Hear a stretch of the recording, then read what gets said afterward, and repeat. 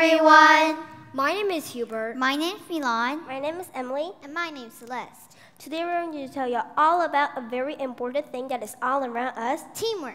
So, what is teamwork?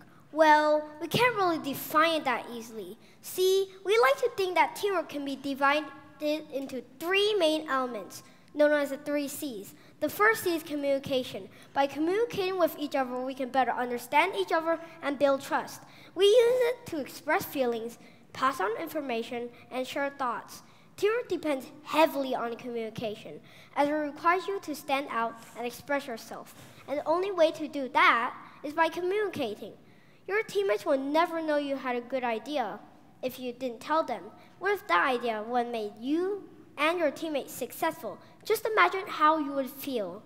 It wouldn't feel very good, that's for sure. However, teamwork involves more than just communication.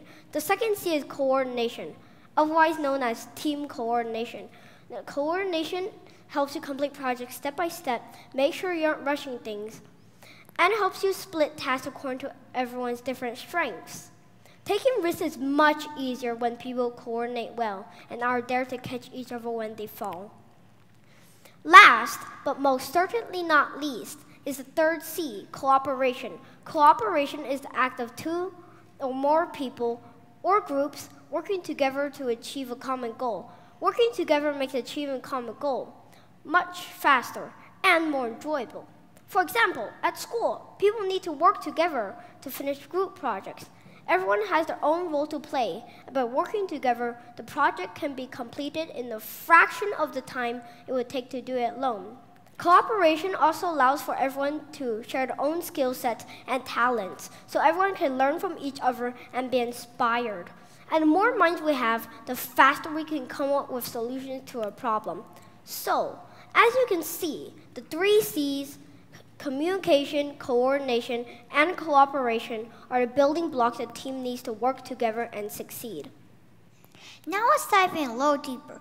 Why is teamwork so important in the first place? We believe that teamwork is not just a word. It's something that we can't live without. See, if you don't like working with other people, finding a good job can be tough. Most jobs require teamwork, whether you're a teacher, athlete, or doctor. Without a job, you cannot earn any money, leaving you unable to afford food, water, or home. So as you can see, teamwork is for achieving any kind of success, both in school, workplace, and in life.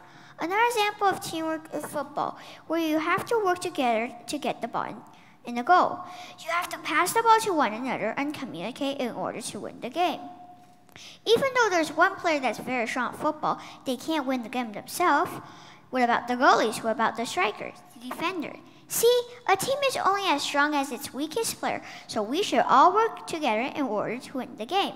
Or, at our school, there are 2 teachers per class, one who speaks English and another who speaks Chinese. This is important because it will be impossible to teach such a big class with only one teacher. Plus, teachers who speak both languages are able to explain concepts to students more clearly, as well as improve communication between students who speak different languages. We also need teachers for other subjects, like music, art, and PE, because everyone is good at different things, allowing students to explore their own talents and become well-rounded human beings. Now that we've covered why teamwork is so important, we must ask ourselves the important question. How can we really encourage teamwork? Well, in school, we can start by grouping people who don't normally work together. That way, we can get to know each other better, and who knows, maybe become friends. We also need to give everyone a chance to speak and really listen to their ideas. That way, people will feel like their opinions are more valid, and hey, their ideas might just be useful. This creates a space of trust where people feel free to share opinions without fear of being judged. One last thing, do you know why we choose the topic of teamwork? Because we're a team. We chose our topic together, we split our work according to our different strengths, and we provided each other with feedbacks and ideas. As you can see, teamwork is all around us. So we encourage you to take out what you learned from this presentation and go out and be a team player. You got this!